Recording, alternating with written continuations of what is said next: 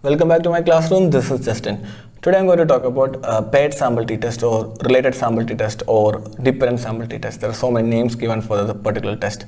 So this objective of this particular test is to compare performance of same group of people in different condition. Let us say a group of people in the pre-test condition and post-test condition. I think in the field of psychology this will be an appropriate example. So let us say happiness before and after relaxation training, something like that.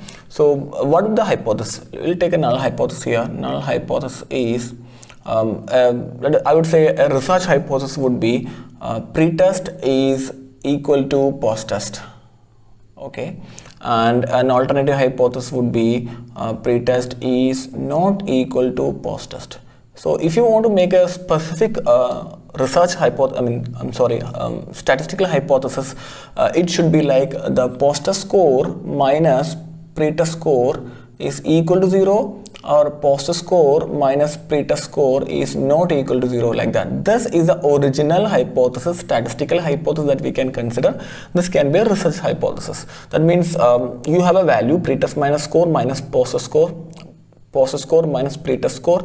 Is it equal to 0 or not equal to 0? Maybe you may remember a similar kind of condition when we have done one sample t-test. It's almost like a one sample t-test itself. Let us imagine some scores now. So you have a pre-test condition here, pre-test, and you have a post-test condition, post-test, like this. Okay, and I'm just randomly going to write some values here. That is 15, 16, 17, 18, 19, 20. So the pre-test happiness scores. So after the relaxation training, the post-test scores are 20, 20, 21, 21, 22, 22. So I have six samples, six element scores here before and after the intervention. So in the independent sample t-test, what we do is we find an average here, and we compare these two averages. We don't consider individual values here. But in the paired sample t-test, we don't do the average comparison like that. Instead, we take each values as a pair, this set of pair like this. That means this is a scores of a person A, these are scores of person B, like that. Each pair data will be treated as pair itself. So what we do is we find out a D value. D value is a difference value.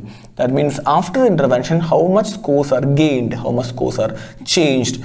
So I'm just taking post-test minus pre-test condition. You can also take pre-test minus post-test, any of these things works. So post-test minus pre-test, the scores are here is a 5, it's 4, it's 4, it is 3, and it is again 3 here, and it's 2 here. So these are the scores here. So I have a D value. Now I'm not going to use any of the scores, the original scores here. I'm going to use this D value. So this D is same as this post-test minus pre-test. That means D is equal to or not equal to 0. So originally the hypothesis is D equal to 0 or D is not equal to 0, like that. Okay, it's a two-tailed hypothesis because D can be greater than 0 or D can be lesser than 0. So what I do is average of D will be calculated and I will work with that data. Now let us go to the equation now. So fundamental equation of a t-test is the sample mean minus the population mean mu divided by standard error, that is standard deviation of the sample divided by root n. Now in this context, the sample mean is D value. That means the D, okay, mean minus 0, that means population mean is 0. I'm just trying to check whether D is significantly different from 0, like that. Okay, so I can ignore this part actually. Divide by standard deviation of D, that's D, root n. Root n is how many values we have? 1, 2, 3, 4, 6 observations here, like that. So the mean of D I have calculated before. This is 3.5. The standard deviation of this D value is 1.05 divided by root 6. The score is 8.17. So this is the T value. Okay, now the score is the T value is 8.17. that means if the null hypothesis is true, the chance to get a difference of 3.5, this difference, okay, 3.5 is 8.17 standard deviation away from the condition. That means let us draw this in a T curve itself, then the explanation would be much more easier. So this is a T curve,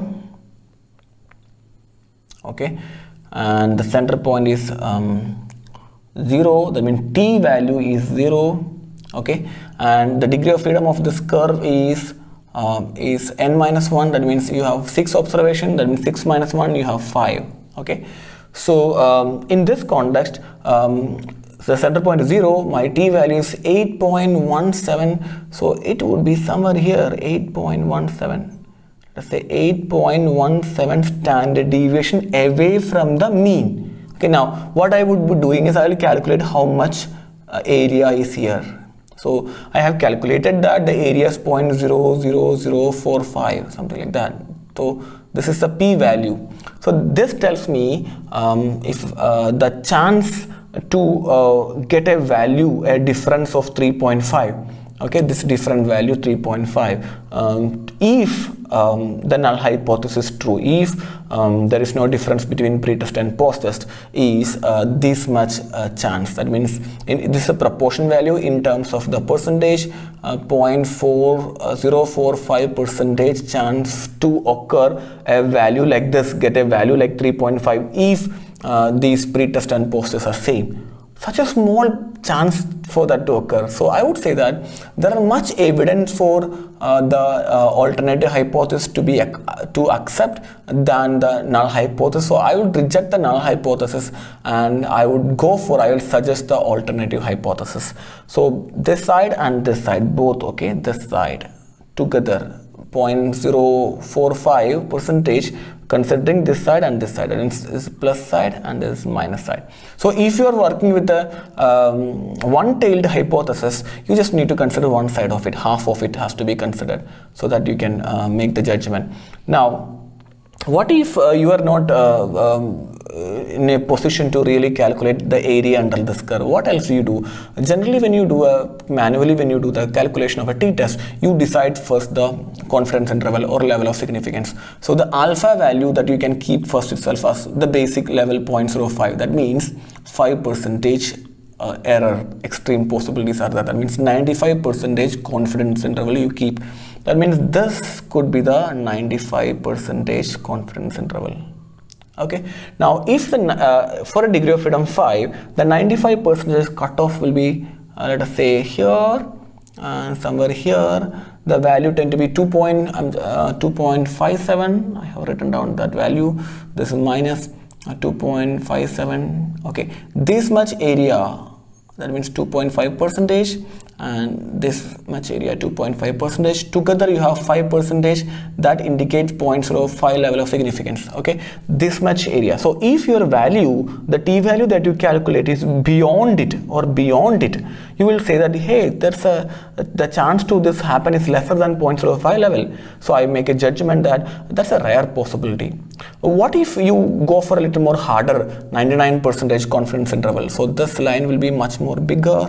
So you'll have a cutoff point somewhere here and this cutoff point somewhere here. That means 99% confidence here, 0.5 here and 0.5 here. That means together 1%. That means 99% confidence interval and 1% here.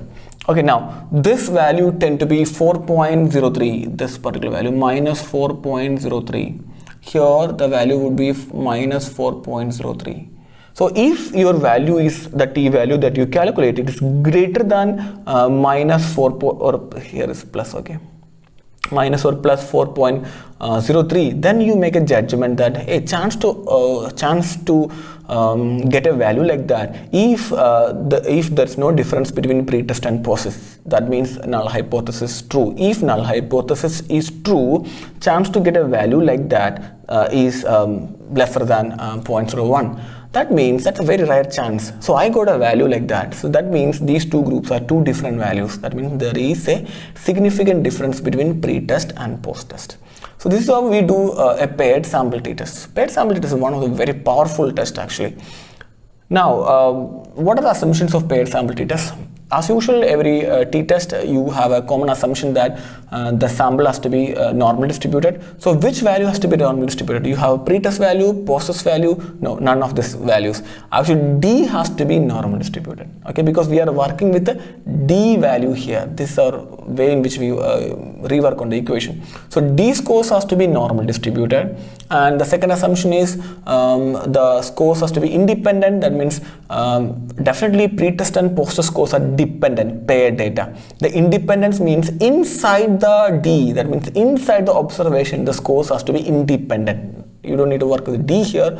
It is okay to work with the pre-test and post-test. The scores inside each column, so 15, 16, 17, 18, 19, 20, these scores has to be independent. Same way post-test, inside this scores has to be independent. 15 and 20 definitely are dependent data.